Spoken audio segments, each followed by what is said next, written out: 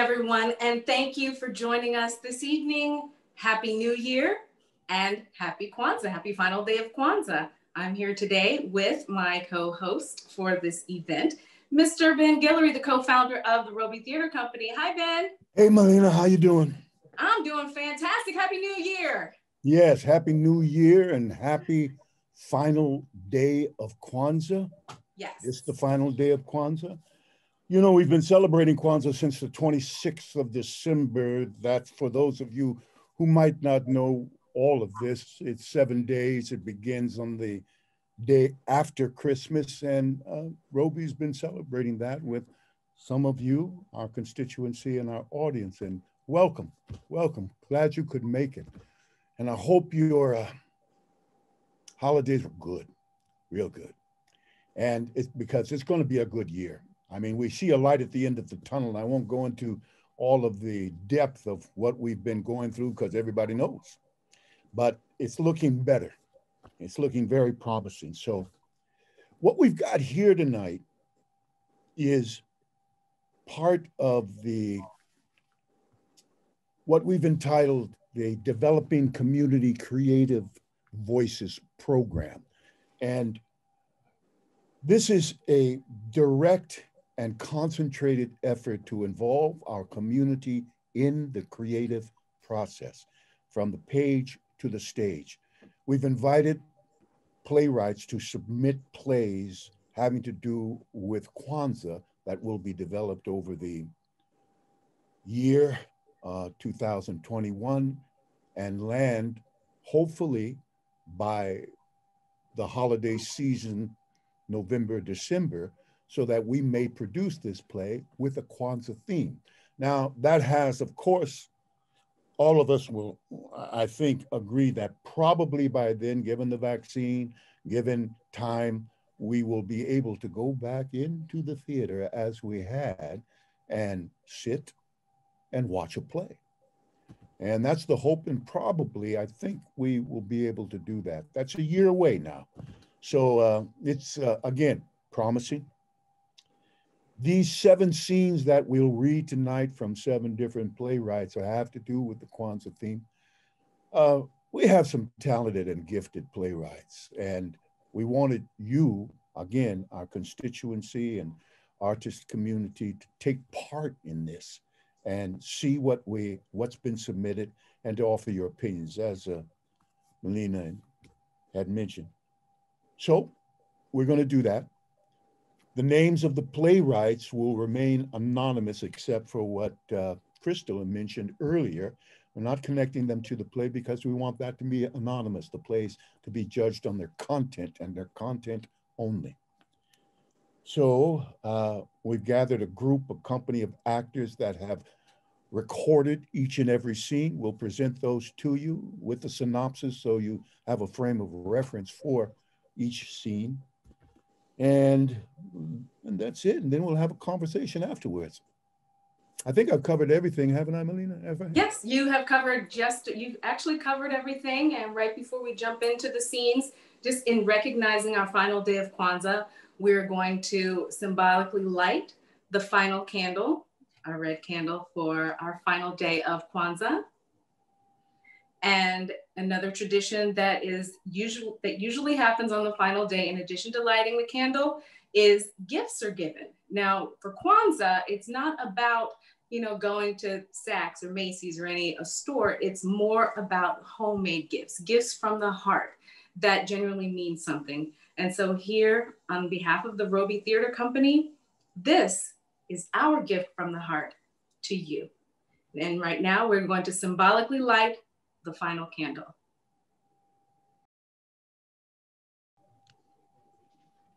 Imani, faith, the final candle, the final day of Kwanzaa. Happy 2021, everyone. Happy 2021, everyone. Happy 2021, everyone. Thank you, Adia. She's on our Robey Content Committee who helped bring this to you this evening as part of our virtual Kwanzaa celebration. And again, one more time, I'll say it. Then the final thing is our gift to you is the gift of the talents of the participants who are the members of the Robey Theatre Company. And the gift of giving you the talent display that you will see in these following 7 scenes. So we're going to jump right into all of the action and all of the fun.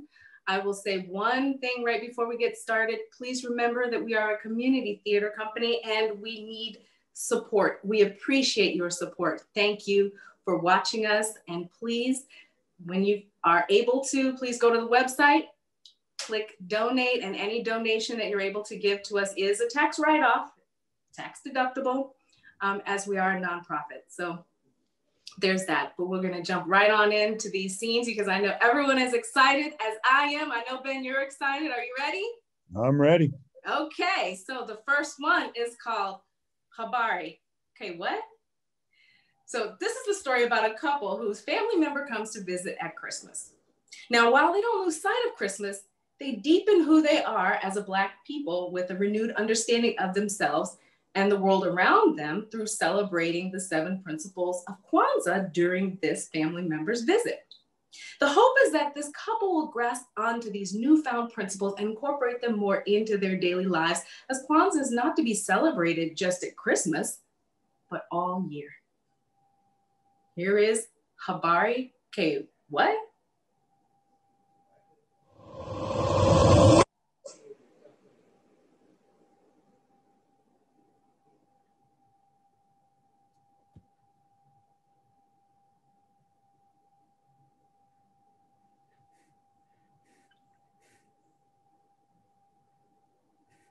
He's going to get there. Oh, this is going to be a good one. You know, just the title in and of itself. You know, we were talking about the titles, Ben, that Habari. Okay, what? What? It's, you know, I learned a lot about Kwanzaa just as we put this together. I know you did as well, Ben, right? Yes, Habari is a greeting. That's part of the greeting of Kwanzaa. And as you said, this is about a family that doesn't know much about it. So the idea of Habari K, which of course, Kwanzaa, what? The play. Habari K what? At Rise, a modern, contemporary, stylish home with bare basics of what is needed. The living room is stylishly decorated with Christmas essentials, but not overly done. The house is warm and inviting with a throwback pictures of Martin Luther King and Malcolm X that adorn seen but not seen places on the walls. Soulful old school Christmas music from various Motown and contemporary artists can be heard, making the house festive. Ray is sitting in a high back chair with highball in hand, swinging to the music as his wife, Robin, is lounging on the sofa. After a few moments, the record changes and Robin and Ray get up to dance. Woo! Oh, girl. Come on now. Shake that thing. Woo! Meet me on the turnaround, Big Daddy. Oh, yeah, baby. Doorbell rings. Robin answers the door and greets her cousin Cliff. Well, aren't you a sight for sore eyes? Come on in here. Ray, look who's at the door. Man, get your ass in here. Come in here and make yourself at home. Don't mind if I do. It sure is great to see everybody. So glad you could make it. I was just asking about you, man. It is great to see you. It's great to be seen. I know that's right. Just drop your bags right there and come in here and relax. Buzz, let me take your coat for you and just find yourself a seat. Oh, Cliff, look at here. Man, you always represent. What that you got on? Babe, he's wearing a dashiki. Ooh, is that right? A dashiki? Don't pay him no mind. Ray, you are not that far removed from the 1960s, 70s either. It's just that I'd never seen one like this before. Looks like a real deal. Look like it's from the fabric and the design. Is it from Africa? Yes, yeah, it is from the motherland. This particular tunic is one of my favorites. Cliff, you are really into the culture. Ray, Cliff will tell you the most important thing is our culture. It's all about Black pride. So is this about ancient Africa? No, man. They did not have dashikis in ancient Africa. Dashikis are more African contemporary wear, traditionally worn by men in West Africa to deal with the heat. And they're commonly worn under large robes. Similar garments were found in the sacred burial caves in southern Mali, which date back to the 12th and 13th centuries. But here in America, dashikis became the symbol of Pan-Africanism and the Black resistance in terms of politics. Wow. Man, you just dropped pearls, but the whole damn ocean. You are crazy. Babe, think 1960s and 1970s. Think about Stokely Carmichael, where he sometimes wore dashiki along with the Black Panthers. And don't forget those who were in the civil rights and Black power movements who also wore them. Speaking of the 60s and 70s, the house decorations you have remind me of when I was growing up. Yeah, there's nothing like a little nostalgia and some long practiced traditions to make you think of family.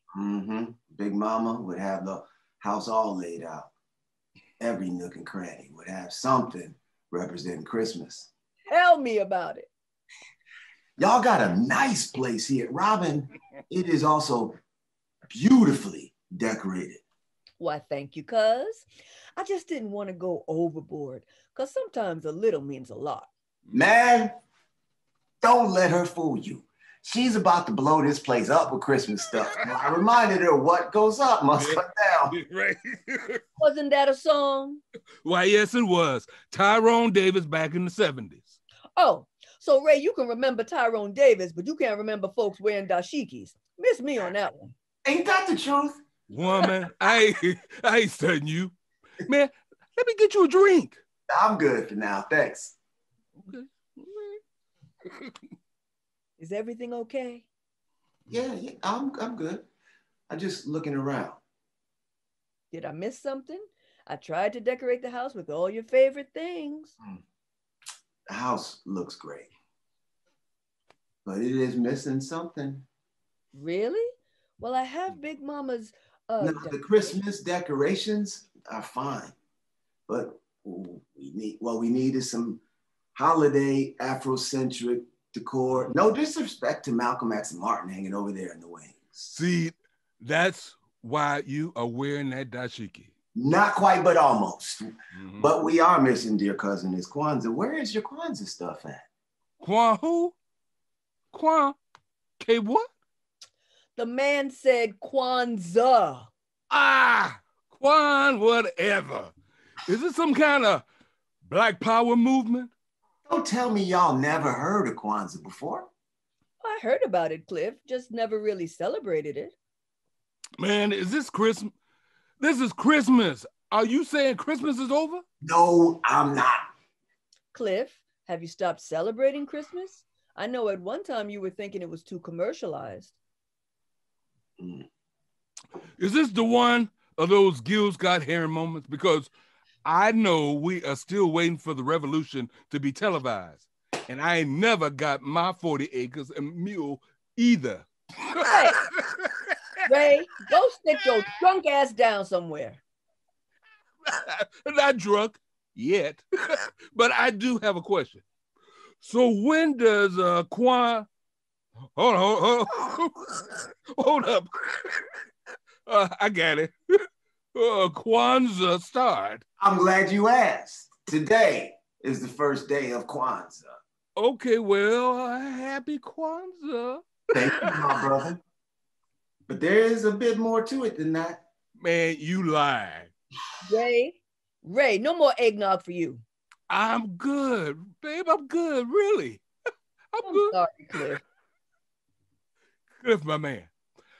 How long is Kwanzaa? Because we still got some Christmas ham and ain't nothing gonna keep me from making my ham sandwich, if you know what I mean. Kwanzaa is usually a few days, Ray, if I remember right. Kwanzaa is a week. It starts the day after Christmas and goes to New Year's Day.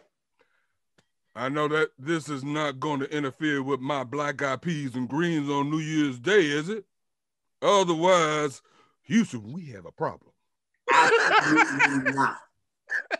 So we just gonna go back to Africa for a whole week and forget about Christmas. Ray, don't be silly. Ray, Kwanzaa adds to Christmas. Mm. Just as Christmas is important as a religious observance of the birth of our Lord and Savior, we, as a race of people, need to be reminded that we as Black people are just as important too, and we can't forget our roots. This is a celebration of our identity, purpose, and direction. That's why we have Black History Month. Touche. But 1 month could never celebrate all the accomplishments of our people, especially since Black people built America. Now you speak in my language. Can we get back to Kwanzaa, please? Yes, we can. Kwanzaa means first fruits in Swahili, and there are 7 main principles that we focus on. We highlight one principle and light a candle for that principle each day. So if Kwanzaa starts today, is that why you came dressed up in your cool dashiki to set off the occasion? Being with family is always an occasion. I see you, man. I see you. Now that we had another male bonding moment, are we going to do this today? Pass me that big rat box over there with the red bow on top after you open it. Robin finds the box, opens it, and passes it to her cousin Cliff. Wow. I was thinking you brought a Christmas present, but it looks like we got a Kwanzaa in a box. This is great. Let's put everything here on the coffee table. Man, you're killing me. You always on point. Always on point. I need a drink. Seagum 7 and 7 anyone? Cliff carefully takes all of the Kwanzaa items out of the box and explains everything as he sets up the coffee table. We have a woven mat, which we put down first. Next is the Kanara, which is the symbol of our roots with the 7 candles, 3 red, 3 green, and 1 black candle goes in the center, and we light it first. The unity cup, which we drink libations from to give thanks to our ancestors. Here is some beautiful kente cloth and African statues for your table. And I just need some fruits and vegetables to put on the side, symbolize crops, or better known as the African harvest. If you had kids, we'd place an ear of corn for each child. And one last thing is the red, black, and green flag. Do we need to hang the flag? Well, you could if you wanted to over there. I'm sure Malcolm and Martin would not mind. Or we can drape it right here on the front of the table. Now, there's just one last thing, which is the Kwanzaa greeting and the response. Is that Swahili too? You are correct, my man. Is everyone ready? Ready. Ready. Oh, wait, I forgot to give you the other wrap box. This is for the 2 of you. Oh, man. Ray and Robin tear off the wrapping of the second box. Inside the box, they find 2 beautifully custom-made his and hers dashikis. Cliff, this is beautiful. Look at here. I'm as fly as you, man. Well, that's all right. Ray, stop talking and let's slip these on. Now that we're all dressed in our African attire, let me greet you. Habari Gani. Habari Gani. Does this this greeting have a meaning, or do we give a response? Yes. So when I say Habari Gani, it means how are you? And your response or answer to me is Umoja, which means unity from the first principle of the day. Today we look at unity in our family and community and our people, as we light the black candle to represent that. Ray, please do the honors. Ray lights the black candle in the canary. Unity. Let's start at home with family. We all need to work on strengthening and unifying some of our relationships at home so we can better help those outside of the family. Well, we've seen unity in our communities with the marches for George Floyd and Breonna Taylor and the whole Black Lives Matter movement. It is good to see new blood taking up the cause and not being afraid of the struggle. Yes. It's sad to see the chant, "No justice, no peace," is still relevant 40 years later after I was marching down Georgia Avenue from Howard University to the Washington Monument, while my friends from UC Berkeley and UC Davis, though small in number, joined with me. Thank you, Cliff, for reminding me and Ray that no matter how far we have come, there's still a road where we need to go, and we need to practice being unified every day. Every day. What's tomorrow's principle? Kuji Chakulila, which means self-determination, as we define and name ourselves.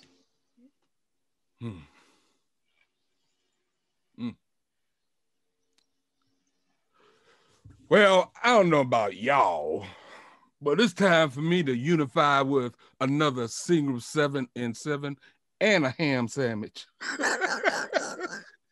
Y'all welcome to join me. Habari Gani. Umoja. Blackout.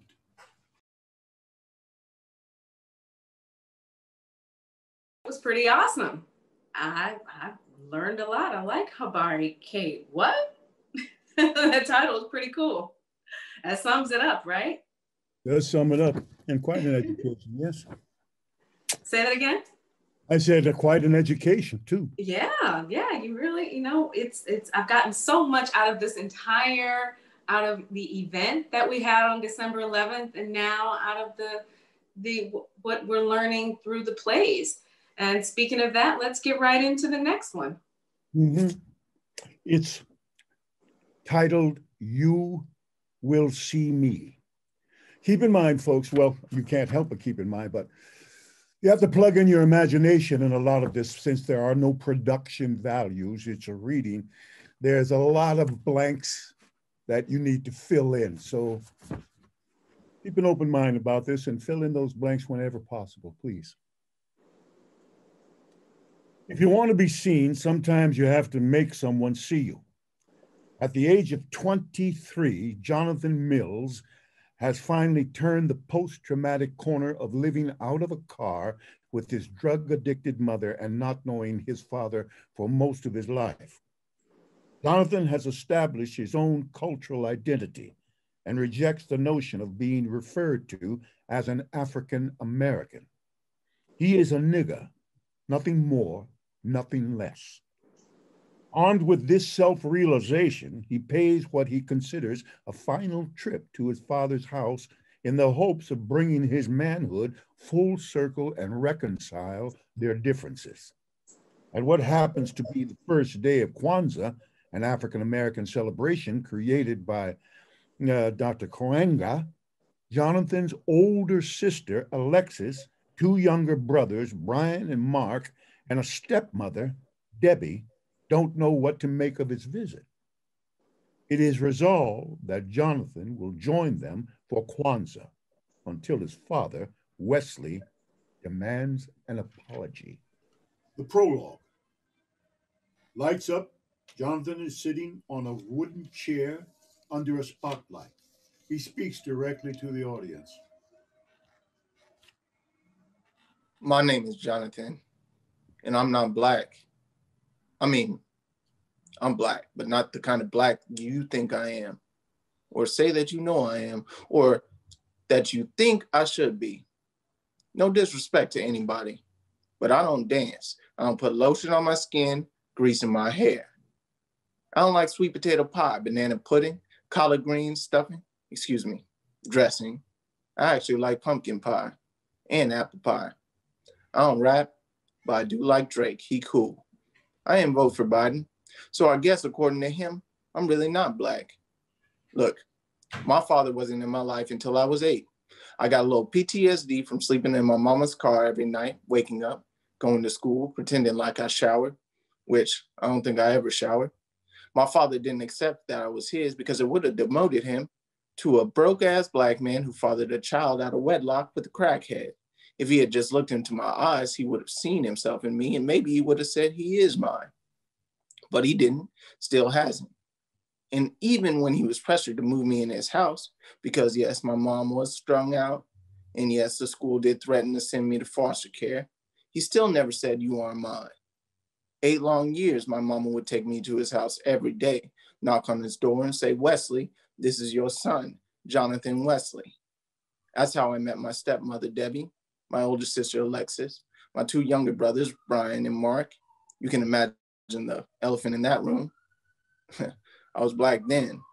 I was the black sheep. I didn't have nice clothes. I had holes in my shoes. I mean, if somebody I slept with told me I had a son, first thing I would do is look in his eyes. And if I saw myself, I would say, "He is mine." I would hold him in my arms. I would kiss my lady on the cheek. I would pay the bills. I would watch TV with the kids, hang out with my dudes every once in a while, but family would always come first. I would build things, fix things, read, write, speak eloquently. All my dudes would be like, "Dude, you smart as shit." And all my ladies would be like, "You an educated black man." And I would just scratch my head with my left hand and say, "Sorry, ladies, I'm taken." I wouldn't feel like I needed to follow any legacies except for by my ancestors that were chained and whipped and forced to take English names, but stayed strong all the same. I would get a degree in every subject possibly could and dare you to test my brain. If I were black, I would fight against discrimination for equality for my people. I would gladly smile and say, "Yes, sir. No, ma'am. Please. Thank you." Ha ha. That's so funny. I would respond to African drums calling me and pour libations in honor of the spirits, burn sage, move in slow motion, channel my inner spiritual psyche. Just like you do. Oh, you don't do that? No sage, no incense? It's cool. It's a lot to be black. I don't have a bunch of degrees. I barely finished high school, but that was enough for me. I don't have any kids, but I live with my girl Sylvia and her son Angel in a 1-bedroom apartment. He ain't mine, but I love him like he is because I don't want him growing up thinking that he don't belong anywhere. That's my Mexican. No, really, he's Mexican and he's mine because I see myself in him. You see, I ain't what you think I am. For 23 years, I've had to figure out how to hold a job, keep a relationship, raise a child. I don't write books, sing songs, dance, run, play basketball. I don't do any of that shit, but I'm cool with it. I'm finally cool with just being me. I haven't talked to my father in 5 years since he kicked me out of the house saying, "If you don't want to follow in my rules, then get the fuck out of my house." I never knew there were rules. I sacrificed too much in my life trying to get him to love me. And I swear to God, I'm gonna give it one last try. But the only person I can be is me. And I'm not black. I'm a nigga. Scene 1. The Hanson household on the first day after Christmas. There's a tree in the corner and an array of Kwanzaa candles on the center table. Christmas paper wrappings are scattered on the floor. Brian is sitting in front of the TV with headphones on his head playing a video game, Grand Theft Auto. Alexis is in the kitchen texting on her phone. I'll get it. She opens it. Hey. Hey. Alexis, who is it? Hey, Debbie. I had the day off, so I thought I would stop by.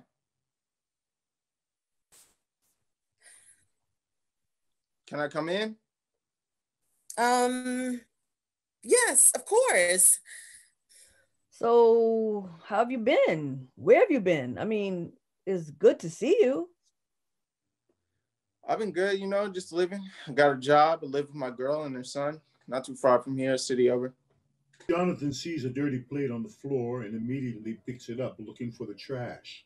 Oh, no, you don't have to do that. Let me get it. It's cool. I got it, It's still me cleaning up after everybody. Yeah, Jonathan. You always did like to clean up. Alexis points to the corner. Jonathan goes to the trash in the corner. Brian realizes he is there and takes off his headphones. Brian, it's your brother Jonathan. Say hello. Hey, man. Hey, man, what's up? Brian gets up. They embrace friendly. Brian picks up his game and goes back to his bedroom. We hear... Hey! Mom! Brian is being rude again. He kicked me off the game and he told me to get out.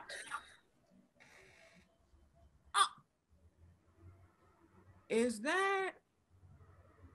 Yes, it is. Does Dad know he's here? Nope, I don't think so. Should I call Dad? Hey, we can all hear you. Hey, Brian. Wow, you've grown taller in 5 years. Yeah. Jonathan approaches him and they hug awkwardly. So, how long are you staying? Well, I was hoping me and my girl and her son could move back in here, be a family. I'm kidding. I just thought I would stop by holidays and all. Yeah, we haven't done much. Times are hard and money is low.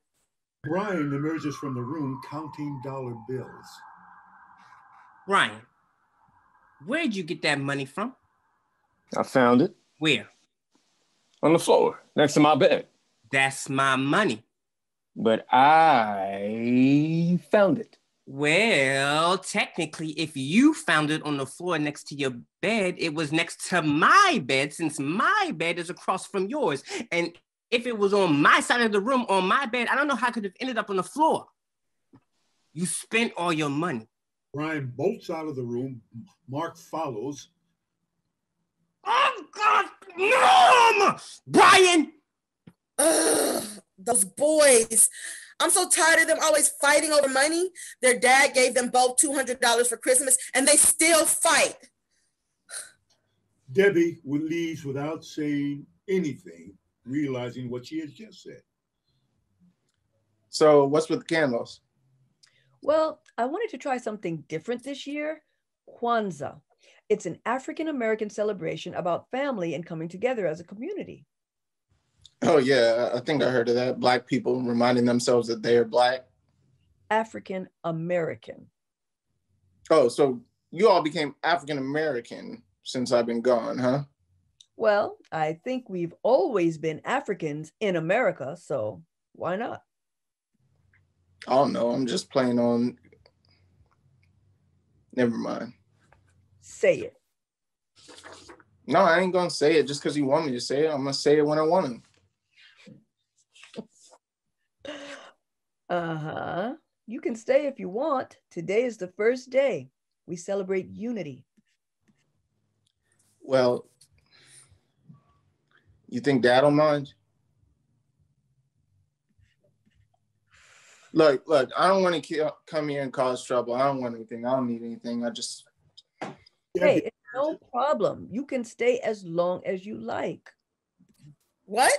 No. I mean, what? What's going on? Jonathan is going to join us for Kwanzaa.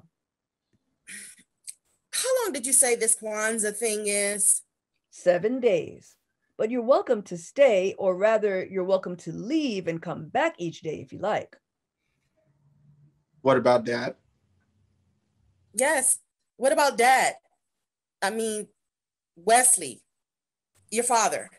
Let me worry about him. Wesley stumbles through the floor with gifts. Brian, Mark, come help me with a few things. Wesley almost drops something and Jonathan catches it. Oh, thank you. Wait, what are you doing here? Just dropping by to say hello. Hello. And he is going to join us for Kwanzaa. Like hell he is. You still owe me an apology. An apology? For what? You the one who told me to get the fuck out of your house. Young man, don't use that language in this house. What? You said it. What do you need? Money? You lose your job? I don't need your money. I got a job, a good one. You need a place to stay? You probably got kicked out of your place. I don't need anything from you. Your mother put you up to this? I wish you would stop bringing my mother into this. You know, that's a great segue into the first day of Kwanzaa, unity. I'm going to light the first candle. No, you're not going to light no candles in this house. He needs to go. Jonathan starts to leave, then stops and turns around.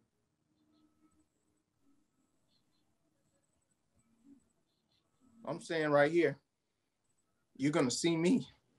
And this time, I'm not going anywhere until you see yourself in me. Alexis lights a candle. We fade to black. Wow, powerful stuff. He said he wasn't going anywhere. Strong. Yeah. We welcome your comments. Please put your comments in the chat. We're going to have a brief discussion afterwards. But if you have something to say, we do have someone monitoring the chat. So please feel free to put it in there. Thank you, Yolanda Franklin. Appreciate that. So we're going to go on to our third play. And this one takes place, it's an untitled Kwanzaa play. This is play number 3. So as long as you're counting and keeping track, we'll be able to know. So the time period is December 25th, 1971. And the place is the home of Pastor Solomon Williams Sr. Now the play opens with JR standing outside the front door of his home, bags in hand, practicing his lines to tell the family he's changed his major to Pan-African Studies. Now, it was always thought that JR would take the role as assistant pastor of his father's church. Edna and Claudette have awaited JR's arrival all day. JR makes an attempt to introduce the Kwanzaa celebration to his family, but is met by resistance by the women of the household and anger and rejection by his father, who forbids the celebration in his home. After dinner at the Williams household, JR is helping his mother, Claudette, and grandmother, Edna, clear the dinner dishes. JR, how many units do you have left to finish your degree? Unfortunately, there have been some changes in the department, and I may have to stay another semester. Really? How are you going to pay for it? You know your dad is expecting you to graduate this June. I don't know if he'll be willing to pay for another semester's tuition. He doesn't have a choice. If JR is going to become an associate pastor to his father, he needs that degree. He'll pay for it all right. Well, what classes do you still need? Remember, without looking at the paperwork they sent me, it's okay if he doesn't want to pay. You know, the Lord will make a way somehow, right, Grandma? Yes, son, he surely will. I remember back when me and your grandpa didn't have any money and got put out of that little bedroom, that 1-bedroom house we were renting.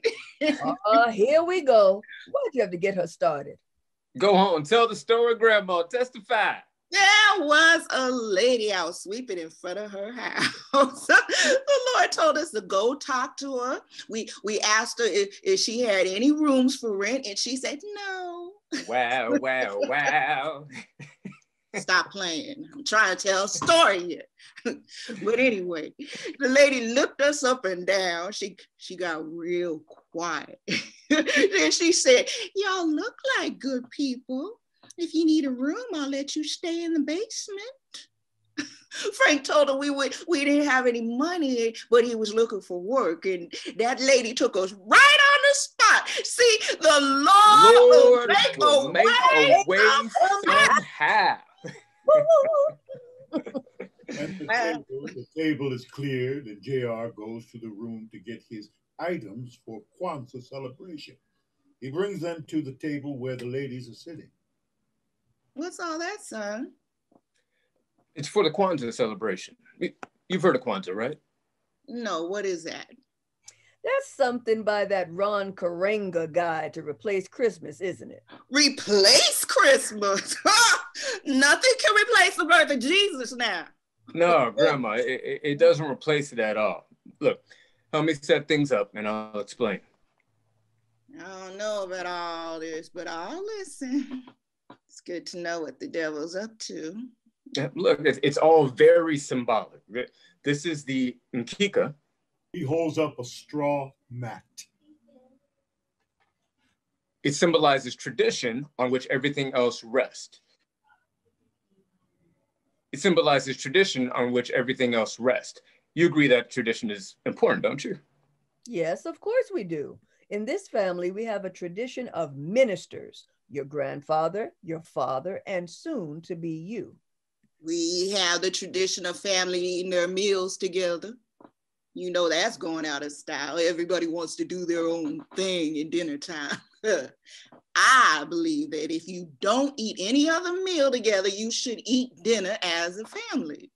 That way you can get to catch up on the day's activities, see where the devil is lurking. Yeah, right, Grandma. Then there's the most important, the Kinara. Looks like one of those Jewish celebration candles to me. Hanukkah, Edna. But that's not a menorah because it doesn't have enough candles.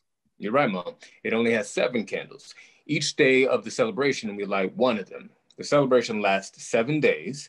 It starts tomorrow and lasts until January 1st. Oh, that sounds nice, but I don't know if your father's going to go for it. For one thing, it's too close to Christmas. Then I read about that Karenga dude. He's very violent and like a black activist trying to overthrow the country. I don't think he believes in God. He's trying to push those African religions on us.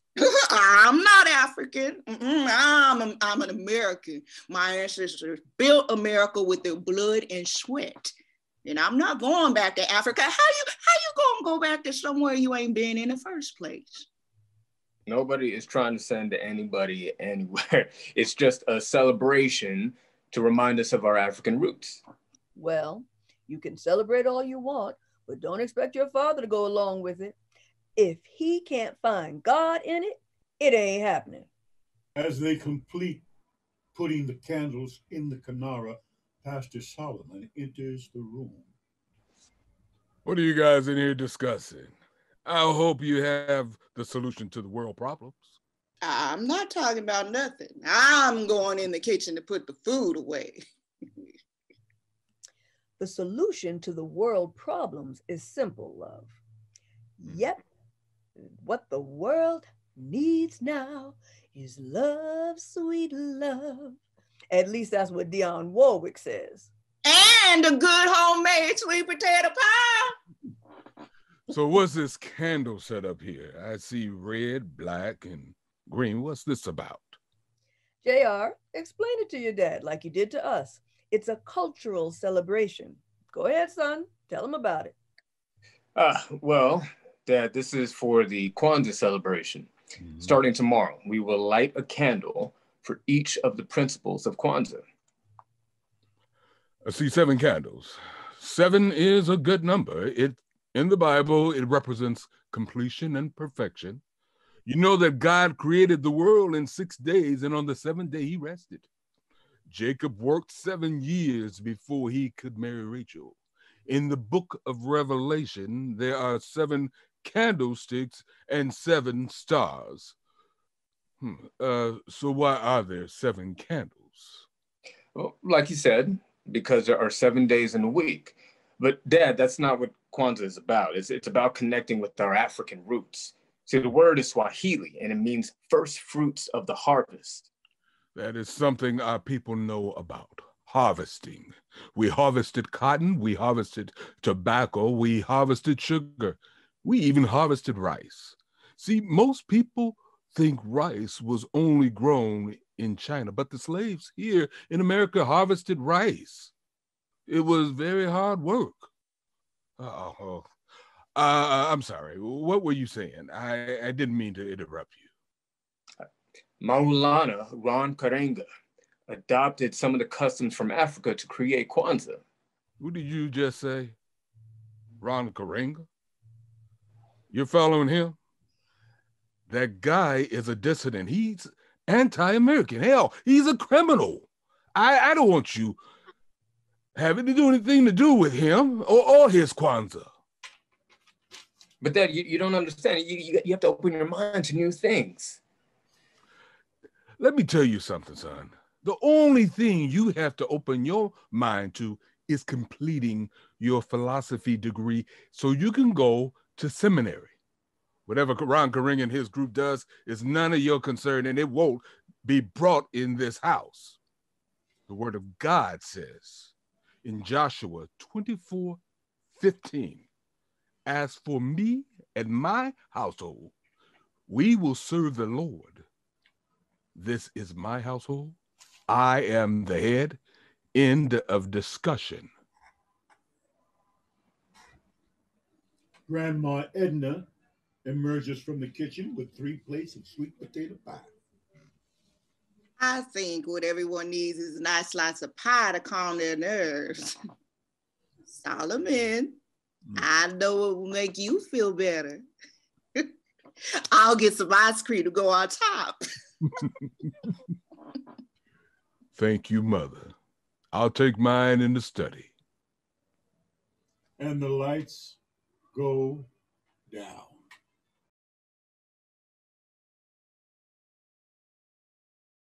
All right, now that was play number 3. So again, we do welcome your comments and we appreciate your comments. As this is a work in progress, we're working this out together. So how you doing over there, Ben? Everything okay? Yeah, you know, the work, it's always just fascinating, the Playwrights' progress and how it reveals itself. And, you know, these are first shots, first drafts of a scene of a play that hasn't been written yet. That is basically an idea. And each playwright has expounded on that idea and fashioned a world that may or, well, certainly will develop more as it goes along. And to just get a sense and see what each playwright is doing, I've always found that part of the creative process just fascinating, because, you know, our audience, all of us, when we go to a play, we see the finished product. We see it in its pristine state, so to speak, you know, in almost, if one could use the word, perfect state. But we don't see the many, many, many steps that it takes to get from the page to the stage. And it's hard work. It's hard work. Yes. And I salute this part of the genesis of the creative process for the theater, is the playwright, you know. It's fascinating stuff. Yes, absolutely. And we're getting some great comments. And, you know, some people have already said it made them laugh out loud. And so I hope the playwrights are watching and that they're taking these comments into consideration and just sitting back and enjoying the response. Yeah. Yeah. So that takes us to our our 4th one. And gonna throw that one to you, Ben. A celebration of unity, a Kwanzaa story. When a passionate American history teacher is stranded in a hotel room in Africa because of the outbreak of COVID-19, he conducts his virtual classroom using Zoom. Dr. Agu has a thirst to expand about his knowledge about his ancestry and plans to share his experiences and the origins of Kwanzaa. His young college students are not ready for the lesson and principles of Kwanzaa. Dr. Agu thinks the young people are progressive, but he is in for an eye-opening surprise. In the middle of the day, 2 of his classes, the pandemic is rampant in African township and causes disruptions. Can't you hear me? What about the world? No, I haven't been listening about world news. I told you I wanted to be off of the grid, Mom. Off the grid? Who are you, Grizzly Adams? We don't go off the grid. Anyway, the world is under attack by COVID-19 and people are dying everywhere. Who's dying, Mom? What about, what did you say? Under attack? I will be on the next flight out of here. People are dying. I don't know them, son. It's COVID-19, a terrifying disease. You are not going anywhere. The borders are shut down. Turn on the news now, baby boy. You might be safer staying in Ghana for a while. I am worried, Mom. You and Papa are okay, right? I'm supposed to be back on campus on Wednesday to teach my history class. I really wanted to share my adventures in Africa and talk about Kwanzaa, but how can I do that now? Bad news. All the classes are virtual. But don't worry, I called the university and told them that you would conduct your classes online. Get ready, son. I know you can do it. Now, get back on the grid. Zoom? Hello? Hello? Mom! What has she done now? Dr. Agu sits at his laptop to prepare for his first Zoom meeting with his students in California. He has on the table his phone, on mute, notebooks, curriculum, pencils, and a glass of water. He turns on his laptop and connects to Zoom. I hope my students are on time and know how to operate Zoom. Actually, I hope I can get through this without embarrassment. Dr. Agu patiently waits for Zoom to open. The meeting starts in 5 seconds. He takes a drink from the glass of water. He can see as the students are waiting to connect to the meeting. He signs in as host. He struggles with the setting up the meeting, then begins the session. Students appear on his computer screen. Hello. I hope you are fine in spite of the pandemic. I see some of you are wearing masks.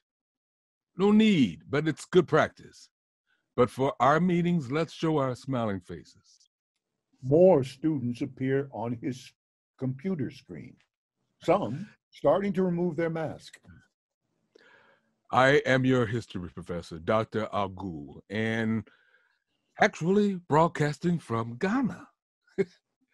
I love the history of Africa and learning about my ancestors. So I flew to Africa to trace my family's origin. And due to COVID-19 and the closures of airports in the United States, I am still here.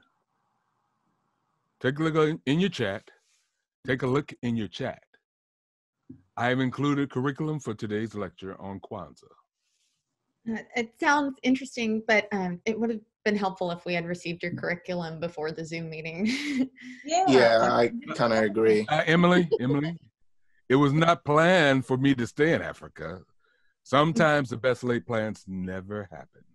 Let's get started. Okay. The culture of African-American heritage is not just about slavery. Those of African descent hold in great esteem and pride the continent of Africa. In a way to bridge the cultural gap between Africans and Americans, a prominent Black man, Dr. Balana Karinga, created Kwanzaa after the Watts riots in 1965. He identified 7 principles of Kwanzaa to be practiced for 7 days after Christmas Day. Unity is celebrated the first day, which I will lecture on now, following by self-determination, collective work and responsibility, cooperative economics, purpose, creativity, and ending with faith. You're here to teach us American history. Kwanzaa is a man-made African celebration. What's in it for us? People like me. It's always about the Black man, their needs, their demands, blah, blah, blah. Miles, it seems that you forget that Black Africans were forcefully uprooted from their motherland to live as slaves in a foreign nation. Our culture was destroyed. Dr. Karenga created Kwanzaa as something for us. That's American history. What's the problem? Typical statement from a racist. Are you calling me a racist? What should I call you, a civil rights activist? I come from a long line of patriots. Patriots? More like bigots, racists, and Klansmen. We're getting off topic of Kwanzaa. What I am is an educated white man who knows that if the black man behaved himself, there would be a perfect world order. Wow. Miles, Somebody mute him. Miles, you are out of control. We need to unite and protect our culture from vanishing. The protection of our culture was illustrated in global protests where not only African Americans participated, but other races who demonstrated unity and allyship in the aftermath of George Floyd's horrific death. Unity is the key that provides the glue to solve issues that Blacks throughout the world face. Where there is unity, there is love, fairness, understanding, and justice. If they didn't all differentiate themselves by holding holidays like Kwanzaa, then maybe things would be a little different. See, I hate to say this, Miles, but you need to understand what the Africans and African Americans have been through. Blacks have had to struggle for their civil and human rights throughout the history of the United States. Okay, in Africa, it was their equal rights. If the white man didn't treat the Africans and the African Americans so inhumanely, there wouldn't be a cause for action. I'm sure you've heard of apartheid in the civil rights movement. Miles and Ace, we will have differences, but this is a lecture, not a debate. The purpose of Kwanzaa was to bring peace, harmony, cultural understanding. Let's focus, people. Miles and his sympathizers are aware of the treatment of Africans, African Americans, and Blacks of other nations. Culture is what we have to hold on to in times of adversity. Yes, we do differentiate ourselves. It is inherent in our African heritage. There's people like you who are ignorant or refuse to recognize that Africans, African Americans, and Blacks are equal to all men. It wasn't for Dr. Martin Luther King Jr., do you think that Black men would have their civil rights? If Nelson Mandela did not stand up for the rights of Black South Africans, do you think they would have equal rights?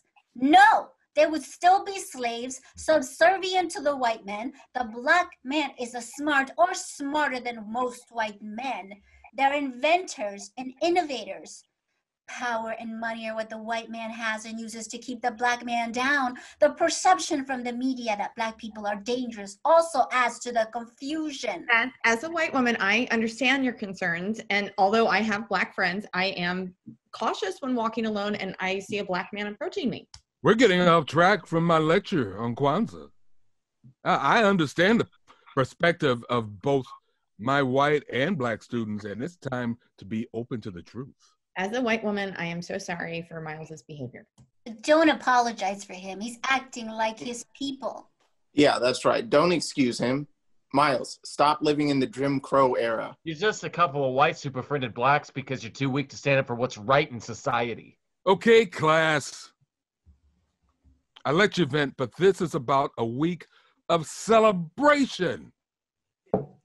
But to put things in context, if Africans or African Americans were wrong, why was there so much unity between nations of all races to enforce equality and civil rights for Blacks? I just don't understand why Blacks are at the top of this list for injustice and brutality. That's a great statement, Ace, and we will revisit that. In the meantime, I think we all need to trace our roots like I did. Then we can understand and possibly be surprised who our ancestors might be. That's right. Miles might even have Black ancestors. Yeah, right. Well.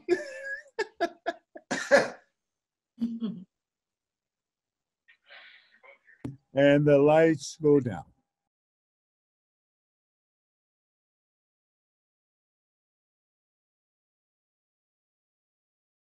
Wouldn't that be something if Miles did an ancestry DNA?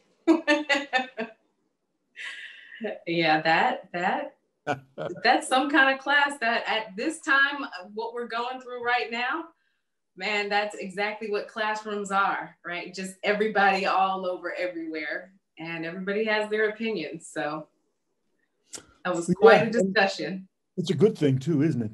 Yeah, it was quite a discussion. And you know, in something like that, it also shows how important it is, and this is a little bit off track, that when your camera is on, people can actually see what you're doing. So swiveling around in a chair, rolling your eyes, people can actually see that. So yeah, this one was just a reminder of a note to share that. So getting into, now that was play number 4. Yes. So now we're going to jump into number 5, A Very Kwanzaa Christmas. A Very Kwanzaa Christmas. Imagination, people, especially in this one, because we're going to the carnival. The Kwanzaa ride is a reoccurring dream that Horace's daughter, Sierra, has been having for years, even before the Upshores started celebrating Kwanzaa, maybe even the impetus. There are certain things Horace is keeping hidden in his past from even his own family.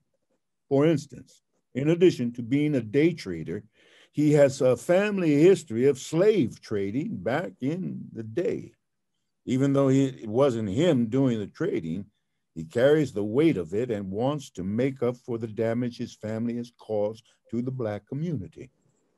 He found out his unfortunate history while dating Cherie, and it is partly what caused the breakup. He never told her. Horace thinks by doing good deeds, he can somehow erase the past or at least make the dreams go away. Cherie has slave trading in her family history too, but in an unlikely part of her tree. Her family never discussed it. It is assumed, being African American and with the mixing of races, that there may be some surprises in your family tree. A Very Kwanzaa Christmas. Act 1.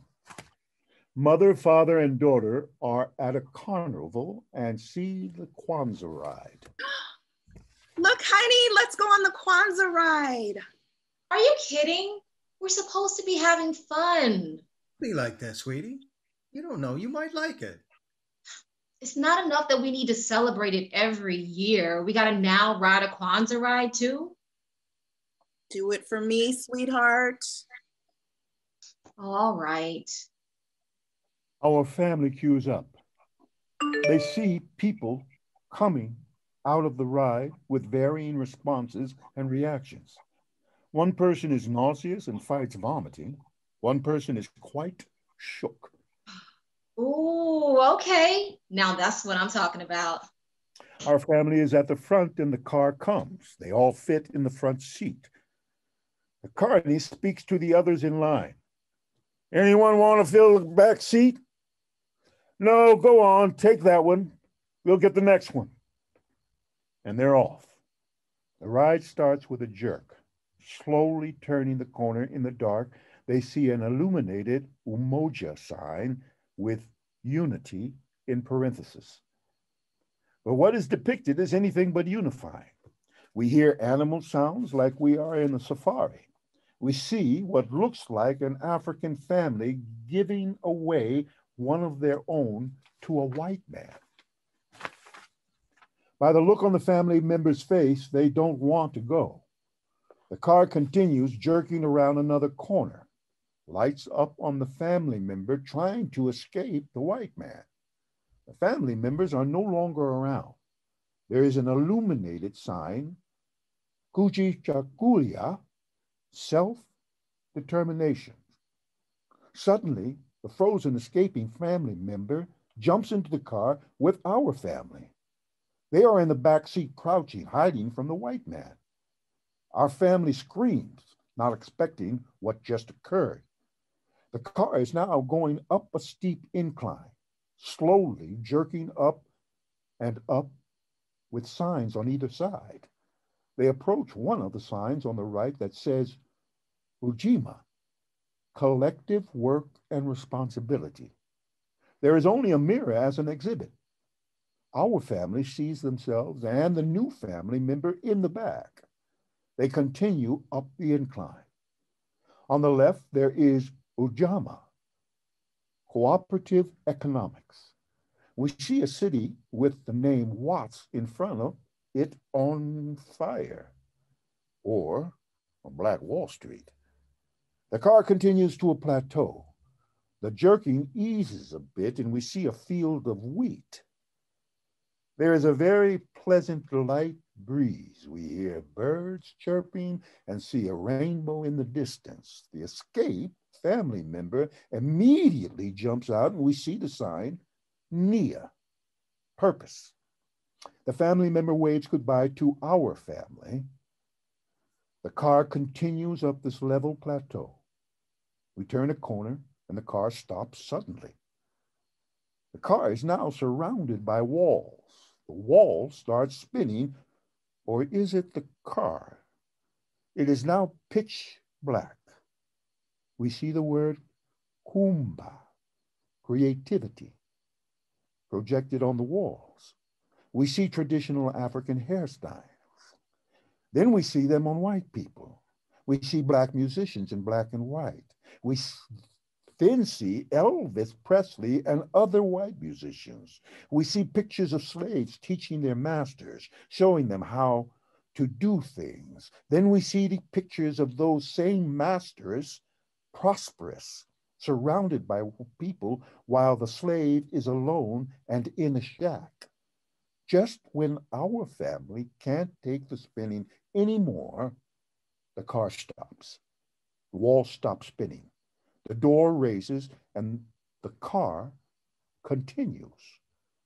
This looks to be the end of the ride when we pass a sign that says Imani, faith. We see the escaped family member who is now looking at our family as they pass. Blackout. Lights up on Sierra and her father, Horace, in her bedroom. Dad, I had that dream again. The Kwanzaa ride? Yeah. Must be that time of year again. I guess, but it's really disturbing.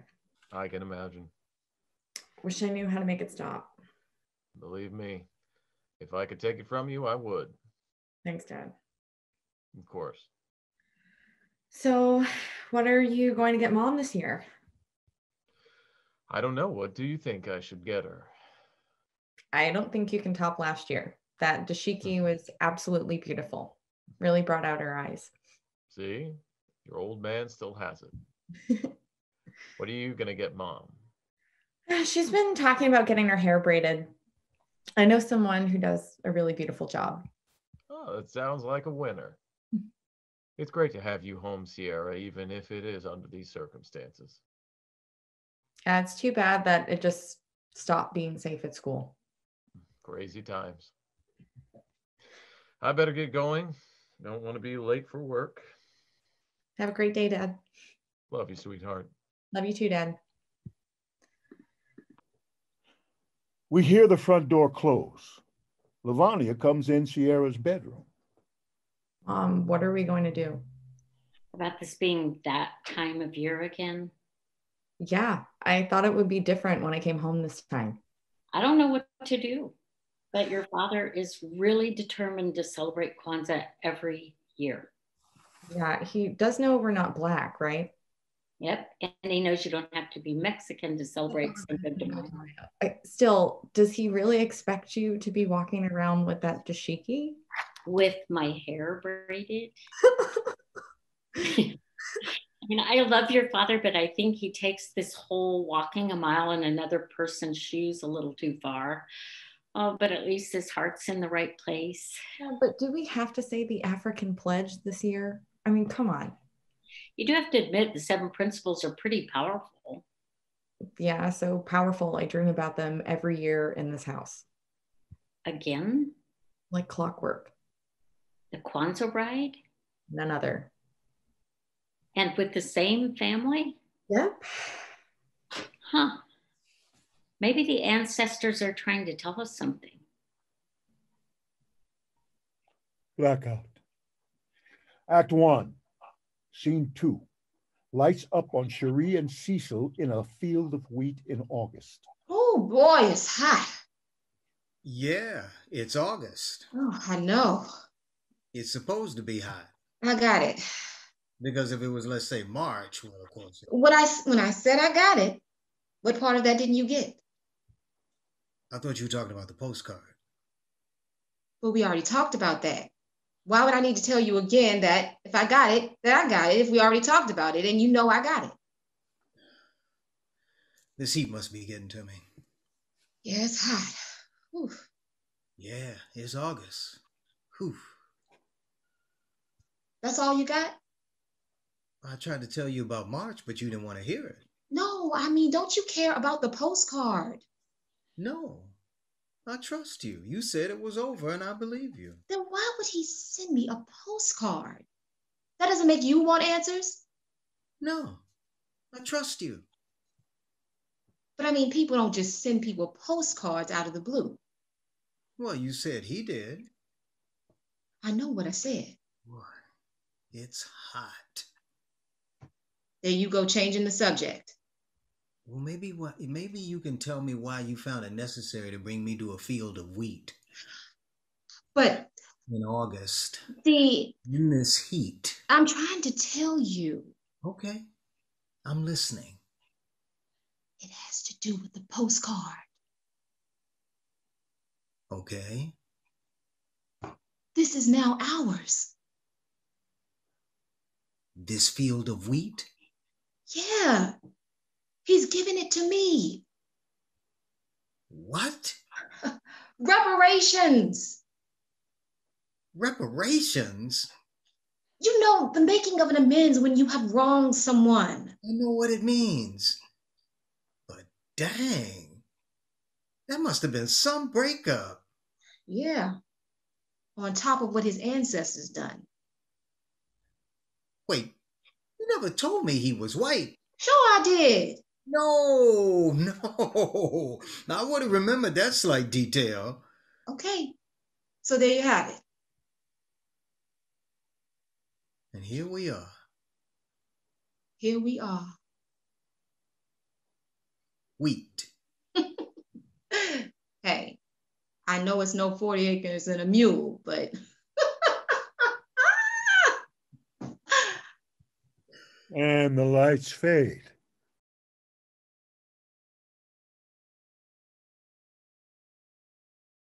So as you had shared, Ben, you know, it's all about it's a creative process.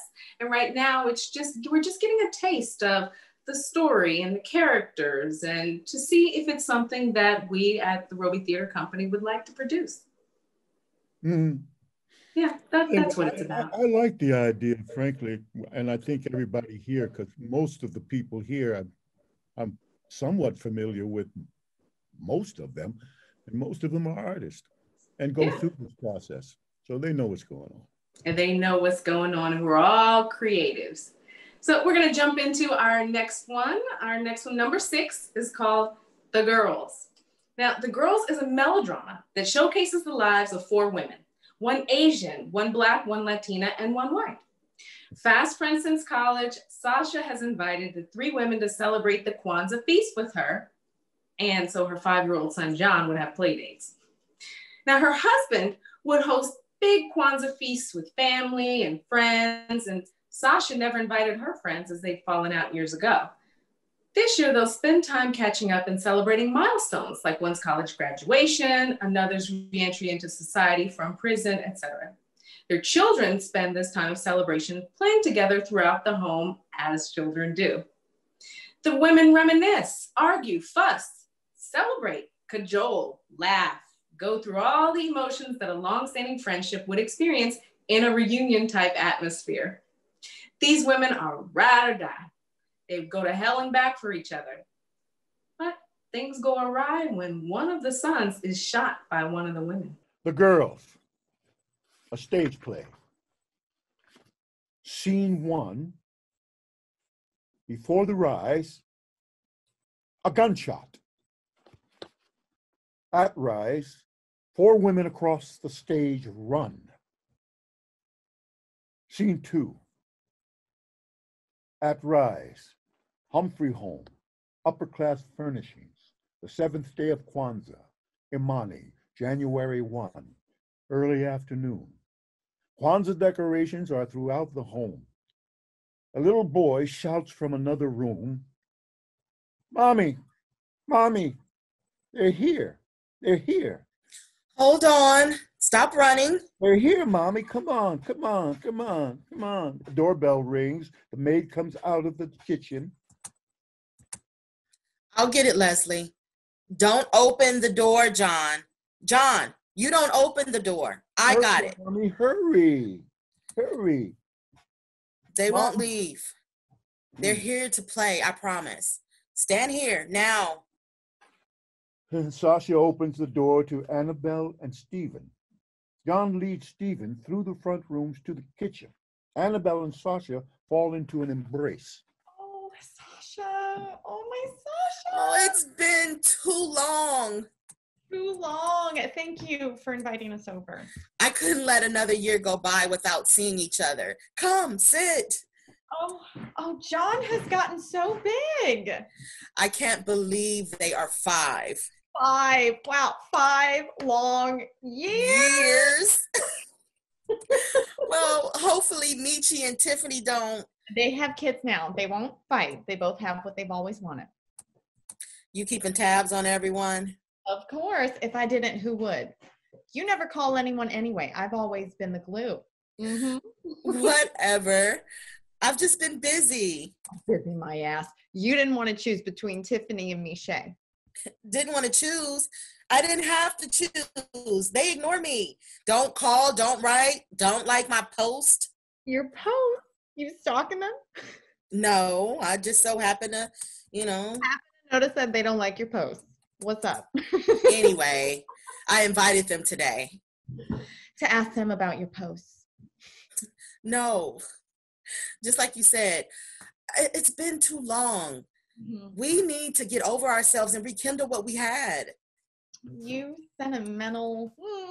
No. I mean, Jonathan, you guys are my girls. We've been through and we said forever. That we did. But Miche and Tiff. When the doorbell rings, Sasha turns to open the door for Misha, Tyler, Tiffany, and Keith. Hi, girls. What's up? Miche, Tiffany, so glad to see you. Tyler, Keith, follow me. Follow my son. He'll take you to where the play area is. Play area?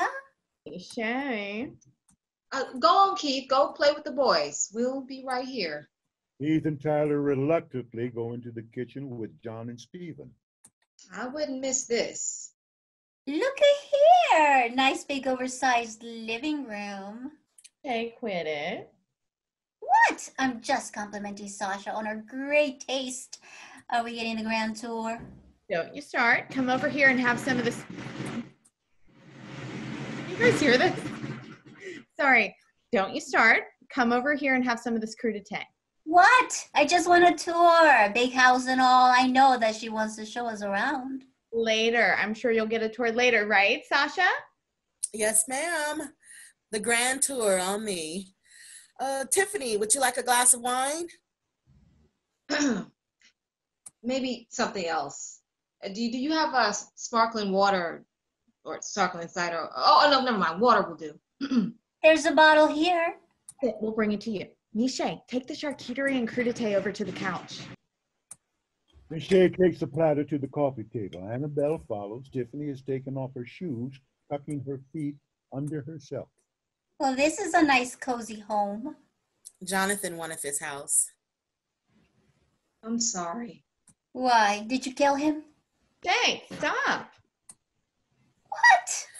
No need to apologize. I was just... Thanks. I didn't mean to bring up bad memories. Nothing bad. He was the love of my life. I'll never marry again. I've trained one man and I don't want to train another. Seriously. In all seriousness, yes, I don't want to marry again.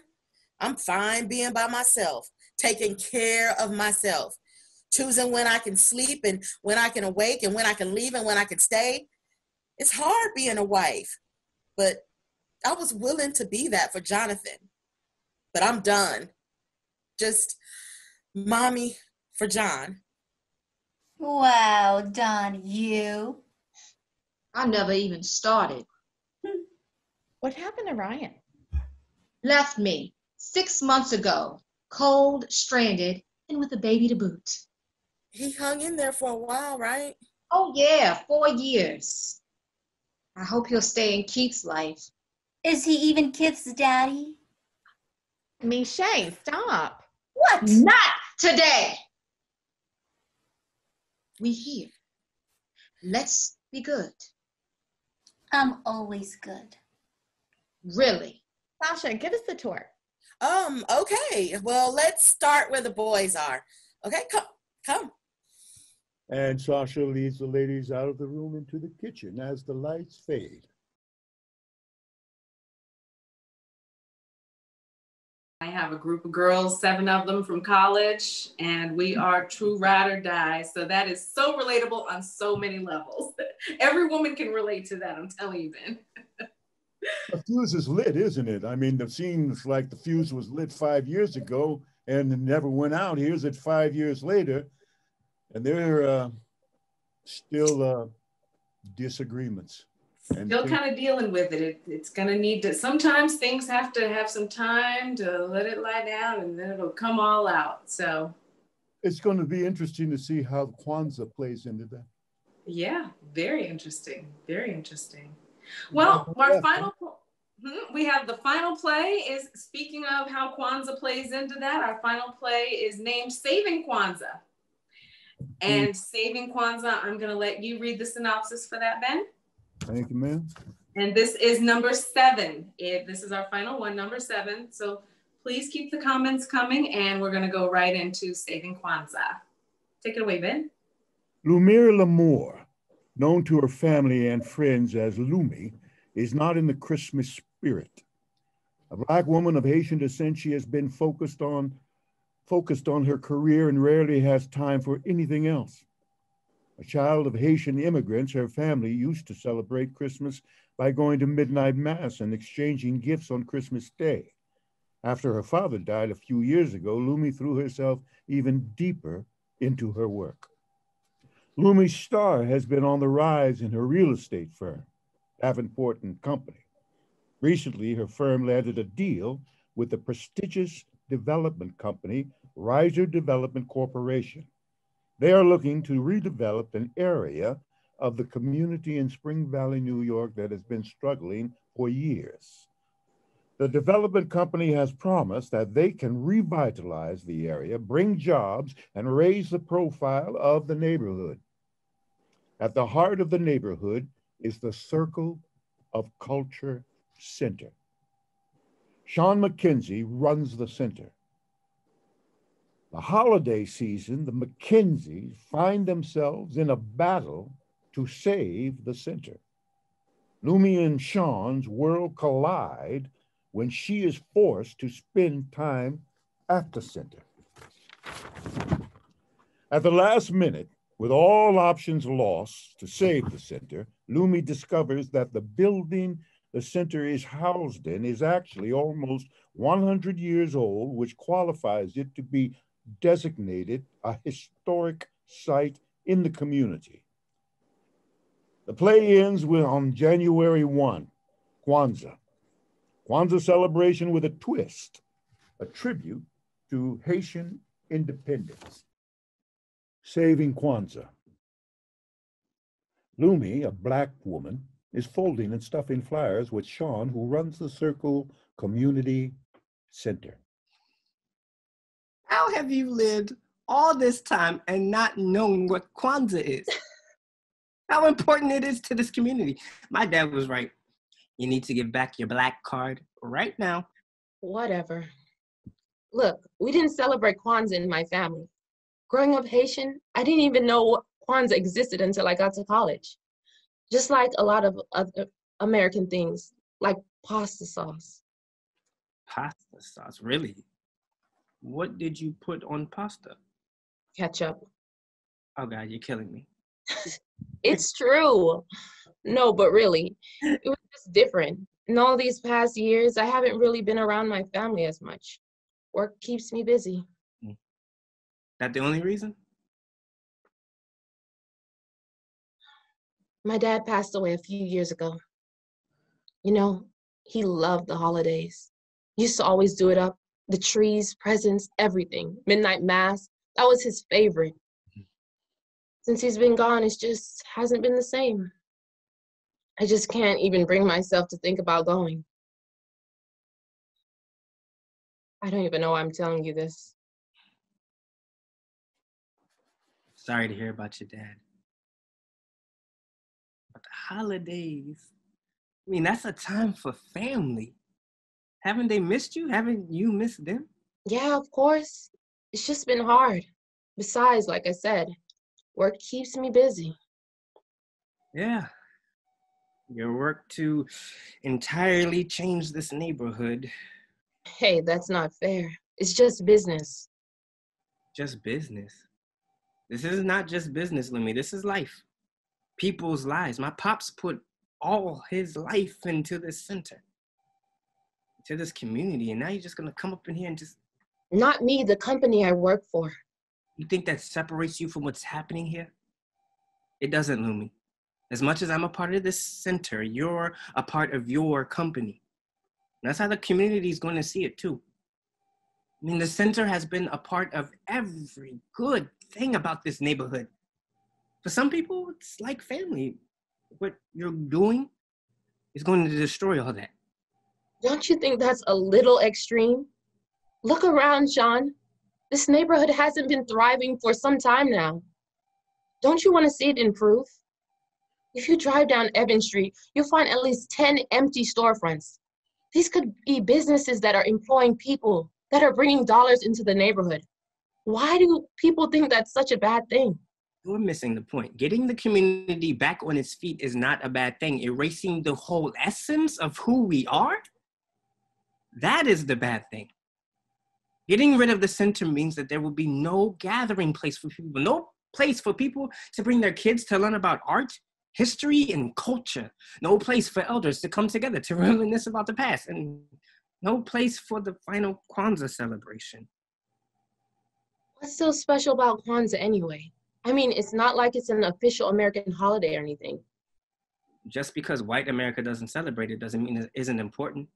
White America doesn't celebrate Haitian independence, does it? But you all treat it like a holiday. Yeah, but that's the holiday of an official country. Okay, your point is? See, you've been so wrapped up in yourself that you don't even understand why this relates to you too. The 7 principles of Kwanzaa connect us back to Africa. We might have all ended up in different places, right? But we all came from the same continent. And that desire to keep us connected to it, that's what this is all about. I haven't thought about it that way. We're more alike than you think, Lumi. I don't know what it is about you. My rational mind is telling me that you're the enemy, but I can't even believe I'm sitting here with you working on the Kwanzaa event when you are the very person trying to shut us down. You keep saying that like it's my decision. I'm just doing my job. Just doing your job. You know, for someone who is the daughter of the Haitian Revolution, you sure don't understand what they fought for. What are you talking about? I don't know too much about the Haitian Revolution, but it seems to me like those enslaved Africans were not about to let white folks colonize their land. And that's exactly what you're letting your boss do to us. You know what? You have no idea what I have to deal with, what I'm trying to do. No, what I have to do. This center is your life. Well, have you ever stopped to think that my work is my life? That I pride myself at being good at it? And that maybe, just maybe, there's a bigger thing at stake here. Why am I even telling you this? It won't matter. You've already made up your mind about who I am. So how about this? I will continue to help you because my sister needs me to help. But I will stay out of your way. And I hope you'll stay out of mine. I'm not asking for all that. Lumi, don't you see you have the power to change things here? Why aren't you willing to do that? This isn't some kind of game, Sean. Now, I'm sorry that you may lose the center. I really am. But I don't see that there's much I can do about that. I can help you with the celebration, but that's all that's within my power. The sooner you come to terms with that, the better it will be for all of us. I'm sorry. I'm really sorry. Yeah. I'm sorry too. You know what? Hold up a minute. What? Don't go anywhere. Sean goes off and comes back with a large box. Here. Take this. What is this? A bribe? Very funny. No. Open it. Damn. Are all Haitian women this stubborn? Just open it. Please. Lumi opens the box, and inside there is a large carved canara with candles. We got some extras we collected over the years, and we give them to community members who don't have them. You can have that one. Since we won't be needing it anymore. I can't take this. Really, it's too much. Sean steps in closer to Lumi and puts his hands over hers, closing the box. Take it. Happy Kwanzaa. Thank you. Lumi goes, but not before turning and giving a final look at Sean. And she walks off, and the lights go down. Well, those are 7. And so now, thank you for everyone who gave their time and their talent to participating in our virtual event. So now we'd like to invite everyone to comment in the chat, and just put, I have a question or comment, as Crystal has already noted. And we value your input. As we said earlier, this is a community discussion, and whatever is chosen will be presented next, well, actually this year now. So just for ease of reference, I'll go through them, number 1 through 7. So number 1 was Habari K, what? Number 2, You Will See Me. Number 3 was the untitled Kwanzaa play. Number 4 was A Celebration of Unity, Kwanzaa story. Number 5, A Very Kwanzaa Christmas. Number 6, The Girls. And number 7, Saving Kwanzaa. So those are the 7. You don't have to remember the name, just if you just go through 1 through 7. As I said, please, you're welcome to put into the comments. And actually, if you have a live comment, you are welcome to share that as well. Ben, did you have any comments to share? Well, not really. No, you know, again, even though I think just about all the scenes played fine individually without the actual entire story behind it, was it was almost complete in a sense. Yeah. Yeah, and that isn't a tribute to the actors. They bring a whole nother layer of language to it, life to it, of course. Hey, Stevie Mac, I see you over there. It's good to see you again. A lot of familiar faces. Definitely a lot of familiar faces. And again, thank you everyone we're taking your comments to heart. And again, this is the Robey Theatre Company. We're a community theater, we're a nonprofit. So please go to our website. And if you're able to, then please make a donation and also share it with others, because we are able to survive because of your support. Thank you so much for what you do with us. Not for us, with us, because we are a community and we are the Robey Theatre Company family. Good. I see Mel Hampton over there. That's good. Somebody in there. Hey, Mel, there's a lot of familiar faces, some pictures. There's Bill. Oh, someone's offering to volunteer. That's William, I think. Oh, he's waving. Does Sati Barak want to talk? Now, does anyone have any actual questions? Yeah.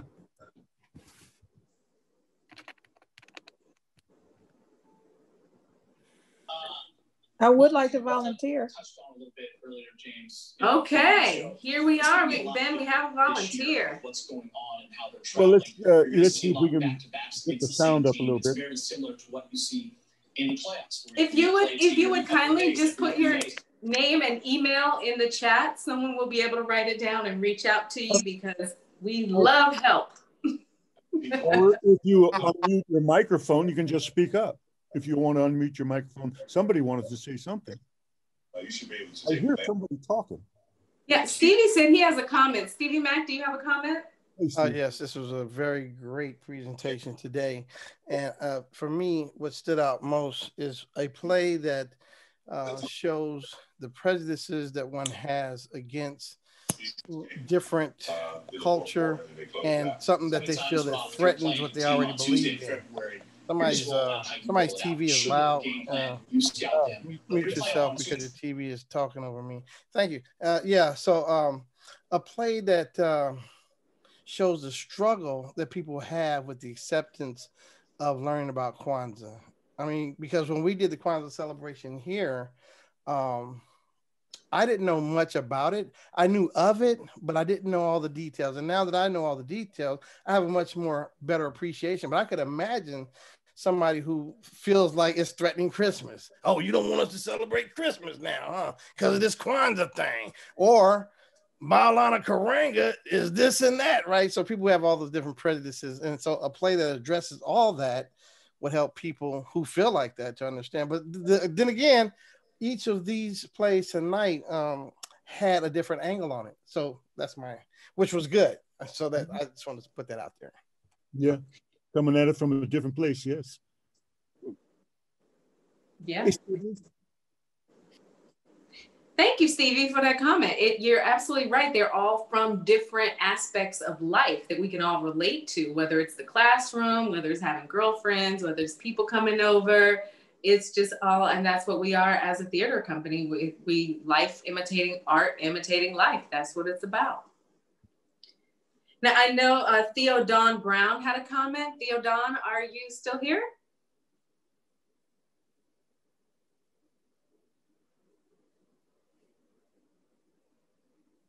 Guess not. Guess not. Mel Hampton is raising his hand. Okay, go ahead, Mel. You're muted, Mel.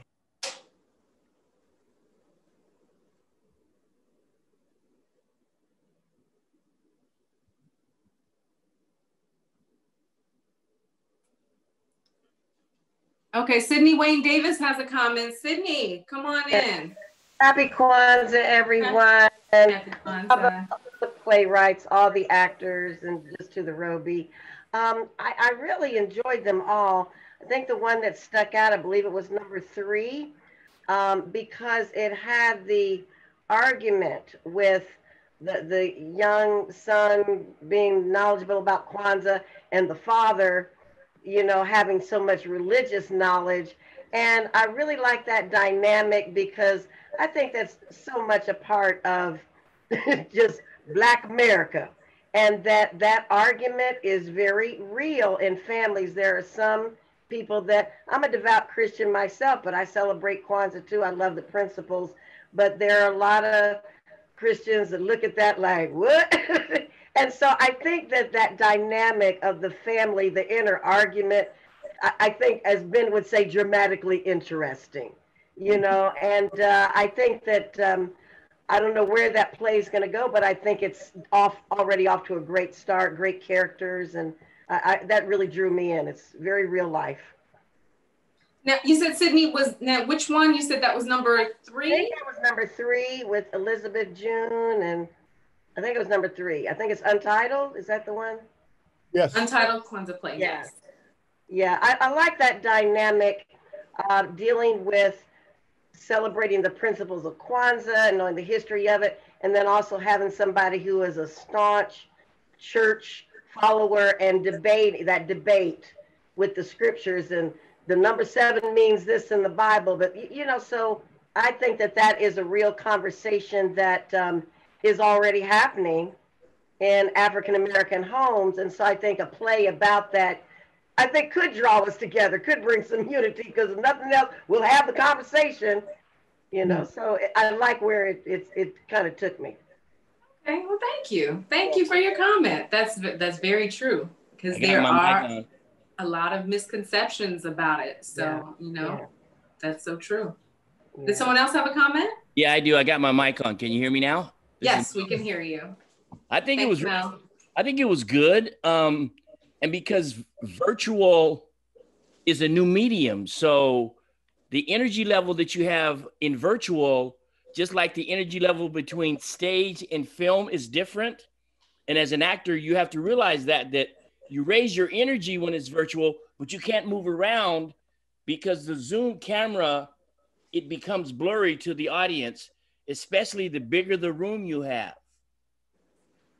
So it's important as actors that, like when Ben directs you to do your character, to hit that energy level precisely so that your audience, because there's that gap, there's that lag between the time it leaves you until your audience member sees it. And unfortunately, that lag, it makes everybody kind of sound the same. So it's very important that when the actor is directed to hit that one level for his character, to stay there and not move too much, because it becomes blurry. But I think it's all the plays have a great start. I like number 3 when Grandma came, because she picked up the energy and ran with it. It was really, really good. I enjoyed it. So I think they all have great potential to be developed. But as actors, the more we practice on this Zoom media, the more precise we become. Like when Stevie Mack is performing, every movement that he does, you see it because he's got his virtual timing down. And that's a thing that we have to work on, because, you know, some stage actors can't do film and vice versa. And I want to audition for Othello. That's a great point. Those are great points. Okay, we can talk about that one. We can talk about that one, sure. Othello on a bike. Oh, we didn't see it.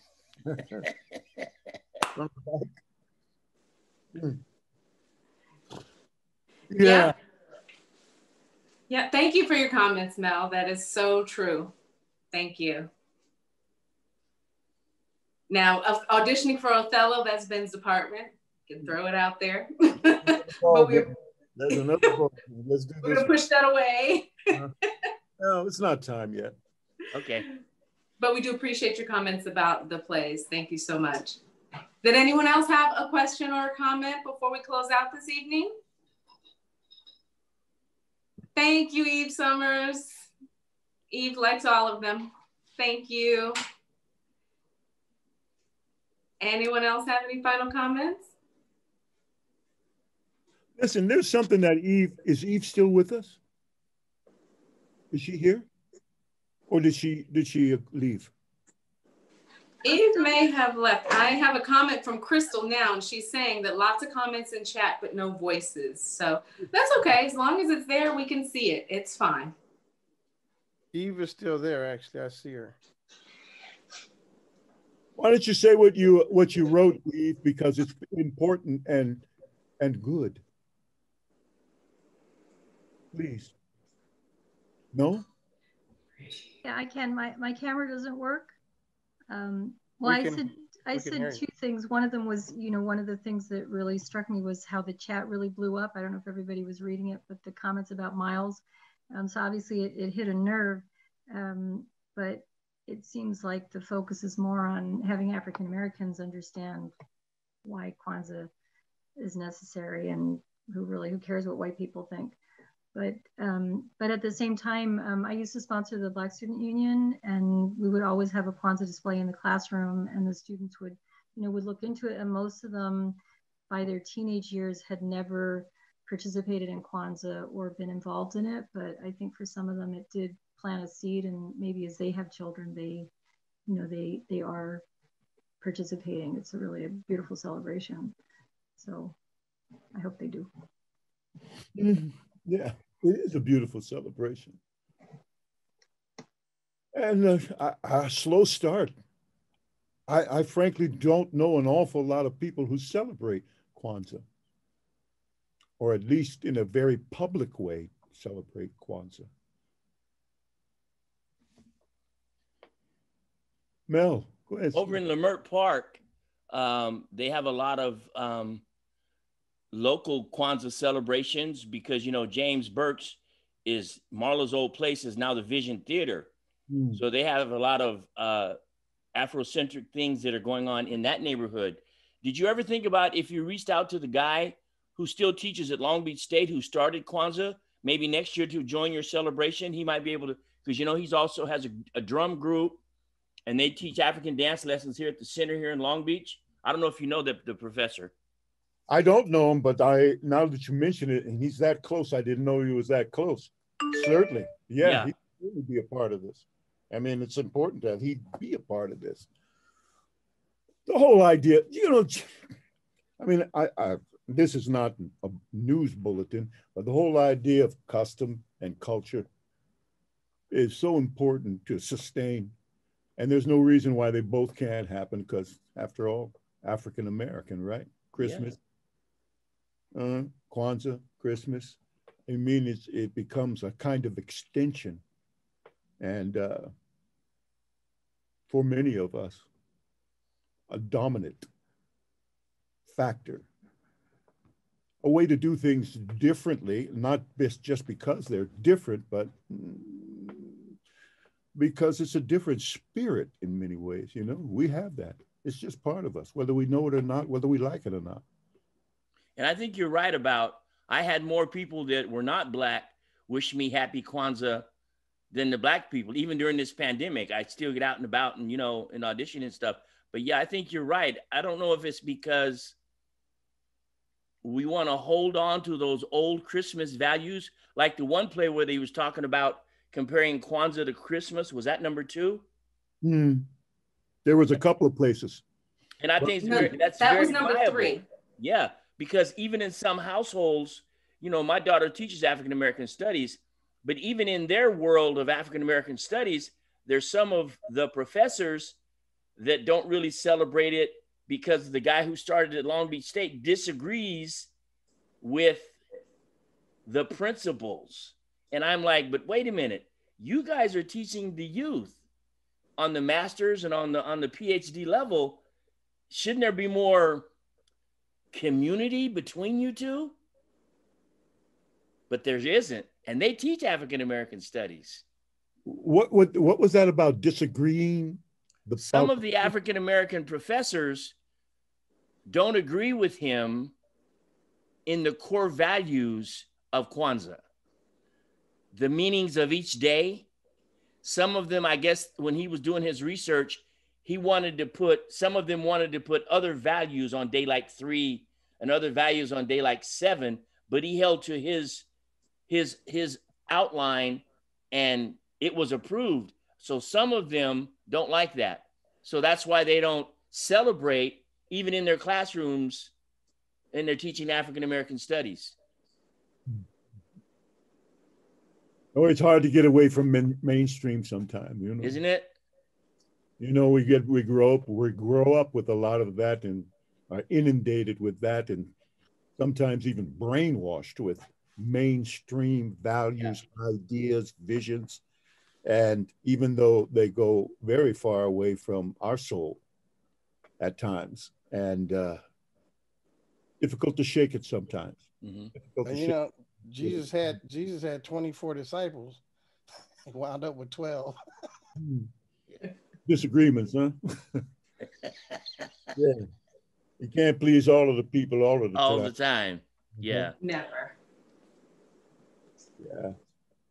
Do people in, I'm gonna ask my daughter because her fiance is from Ghana. I'll ask her tomorrow. Do people in Ghana celebrate Kwanzaa? Of course, I might know that. She has I can answer that. No, they're Christians. They've been colonized. Yep. Wow. It's an African American holiday, and it's celebrated largely by activists when it started early in the 60s. Mm-hmm. Everyone I know celebrates Kwanzaa, but they all were activists way back in the day. So I think the foundation is political in terms of us accepting our African heritage. And it's just, you know, so I think I'm commending Ben for tackling this and having Kwanzaa recognition. It's needed in the mainstream because I am isolated with people who are outside the mainstream, political people who were involved in the struggle on the picket lines, came from that era where we needed to recognize our African heritage. And so it's new to most people who are outside that realm, who didn't participate in, like Nelson Mandela. I remember all of that time when we tried to get the apartheid ended. It was very, very political. And a lot of people did not step out onto that platform. Now, civil rights is a different story. It's a little less controversial, I guess. I don't know how to put that, but trust me, you're on the right path, Ben. You know what you just broke down, Acosta, is really food and fodder for a dramatic story. The whole idea of those who were probably in a militant resistance mindset back in the day and presently are more susceptible to appreciate and celebrate Kwanzaa. Correct. Because some people call it radical. Well, most things was back in my day. It was a college student, yeah. Mm-hmm. Can I wasn't going to say anything, but I was in college from 1970 to 1973. And so I came up in that era. And it was a time that we as Black students, we had to separate ourselves in order to survive, because by separating ourselves, we formed unity. And so whatever we could do to promote that unity for ourselves in the midst of a white campus, which was California State University at Northridge, but back then it wasn't even a university. Mm-hmm. And we did that, be it the Black Student Union, Pan-African Studies Department, Black Panthers, Kwanzaa celebrations. We had a Black house on campus. Red, black, and green was our whole life. And this is what we did to survive and to promote unity for ourselves. Mm-hmm. So, you know, that was what, I mean, when you say radical, well, yeah, but we did it to survive. We needed to get what was ours. And the only way we could do it was by sticking together. Mm-hmm. Because in those days, police were after us in the valley. They would take you underneath the 405 freeway, pull you out of a car, beat your ass, and then leave you there. Those are the things that we went through that nobody really knows about. Those now, they're into sororities and fraternities. We didn't have any of that. We were trying to survive and and clear a path for the rest of them to come through. And so Kwanzaa, yeah, that came out of that, and we celebrated it. We celebrated it because it was ours. No, yeah, no, Well, it's just emotional. You know, it gets past the realm of what, entertainment or even education. You know, it just gets to a point where, you know, where when you speak about violence, people getting their ass beat, you know, this becomes, yeah, life and death, as you say, to survive. Because, you know, that can be thrown around in a way that is metaphorical, talking about just trying to live, trying to move forward, surviving. But with all the death that surrounds us all the time. I mean, George Floyd is only one of many, but he just popped out at that time, and just the manner of his murder was so outrageous and so visible.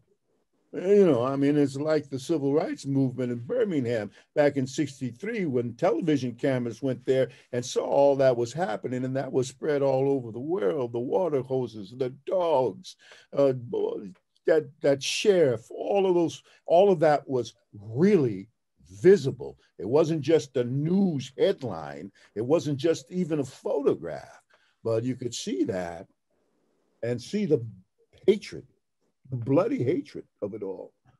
Yeah, and it actually a very emotional event, you know, in sense, and it's being theater artists and the kind of theater that we were inspired to do, which is socially conscious theater. That is really the food, the kind of meat we live on. Yeah. So somebody needs to hear that, and that's even another angle. Well, who's trying to get in? It is. Well, Sandra Watkins had her hand up, and she has been trying to make a comment, and she'll be the last one. Sandra, are you still there? Please unmute your microphone. We'd love to hear your comment. Sandra? Well, I guess Sandra's not here anymore. Last person. But that's okay. There's Lorinda. Yeah, I just wanted to just quickly say that some people that I've known were turned off from Kwanzaa because of Dr. Ron's crime, where he was violent against that woman. It's like he held her against her will. And so I don't know if that was before he created Kwanzaa or if that happened after he quit. But yeah, that was something that kept coming up. That's actually personally what turned me off from Kwanzaa like years ago. But then with all the Black Lives Matter, and actually because Ben brought up this subject, you know, I wanted to research the actual holiday and the principles separate from the creator. And it was like, what? These principles are what I'm about, you know, and this is what our community needs. And if it's about unifying our people more, how can you be against that? I mean, especially now when everything's been brought to light with George Floyd and police brutality, you can't turn your back to it. I mean, some people do, but no, I mean, I thank you, Ben, for bringing this up, this subject of Kwanzaa to the forefront. It's been a blessing to me personally. So I just want to thank you for that. Welcome. Lorinda, thank you for that comment, because that's so true that a lot of people do, you know, they compare or they put the person or the origins and make that about, like, you know, Christmas was originally started as a pagan holiday is what some believe. So that means that, excuse me, that because it started as one thing and that's where it stays. Whereas, you know, we all have flaws. If you go back to Christianity, we were all started from sin. So now just because way back then our origin was from sin does not mean that everything that we touch is going to be horrible. So I think you make a really, really great point that, you know, a lot of people may just, you know, think of that one and not consider what you just said. So thank you for sharing that. We've got a really exchange going on in chat. There's pros and cons about Dr. Karenga. And that, well, you know, you know, I think I like what you suggested. Maybe we need to have a conversation with Dr. Moringa and just that's a whole nother play, right? And, you know, get that out there. No, there's accusations about he was an FBI informant, and you know, again, these kinds of statements, boy, do they open doors. And say, and like, what the hell is that? What is that? An FBI informant, the guy who invented Kwanzaa. But then when one thinks about it, Malcolm had a cop as one of his bodyguards at the Audubon Ballroom. There, in the Panthers, was riddled with informants in its latter days. Just riddled with informants. And so things happen, people change. There's always a story, though. There's always some kind of, I'm not even going to say explanation, but there's a story and there's the truth. Exactly. What really happens, and all of what really happens, because one statement does not give a full picture. No. It doesn't. You always have three sides. You have this side, and then you have the truth to every story. Mel, hey. Unmute yourself, Mel.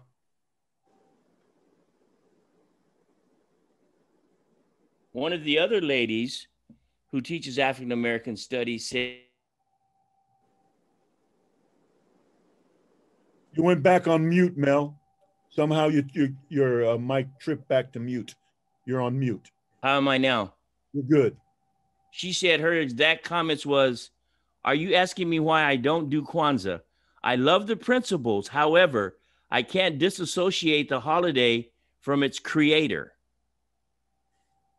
So like the other lady said, some of the ladies that know, that's the problem with celebrating it because of the gentleman the creator of it.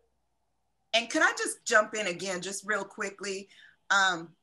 If we want criminal justice reform, which I mean, I mean, we got to know that people can change and people can be rehabilitated. And I feel like there's more grace for some people than there are for other people.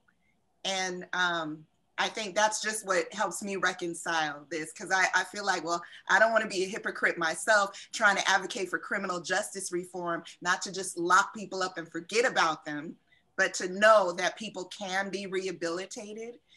You know, I can't speak that and then just be about like, no, I'm not going to check out Kwanzaa because of the creator. I think we need to have that discussion too. And I think it would help if we could talk to Dr. Karenga as well. Because just all right. So if you guys want to end on a lighter note, let me just tell you a quick joke. Okay. Right, so okay, thanks, Stevie. Preacher was out preaching to the crowd. He without sin throw the first stone. I said, he who was without sin, let him throw the first stone. A brick came from the back of the crowd. Bam! He said, who threw that brick? Old wino staggered to the front and said, me. He said, are you without sin? He said, sin? I thought you said gin.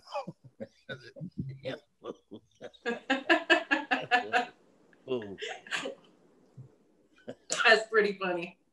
That is wonderful. Thank you, Stevie. Thank you for adding that comedy light to it. Appreciate you so much. And we appreciate all of you for participating in this afternoon's New Year's Day, final day of Kwanzaa virtual celebration. thank you for all of your input. And I'll say it one more time. We could not do this without you. We are a community theater. You are our community. We all work together. We'd love it if you'd be able to go make a donation. Not going to beat you over the head with it, but we cannot go on without you and your help and support. So take care, everyone. My name is Melina Gay. It has been a pleasure to co-host this fabulous event this evening with the co-founder of the Robey Theatre Company, Mr. Ben Guillory. We've appreciated your input. We appreciate you. I'm going to say good evening. Ben, if you would like to have any final words. Well, it's just great to see, great to see everybody. First day of the year. It's going to be a great year.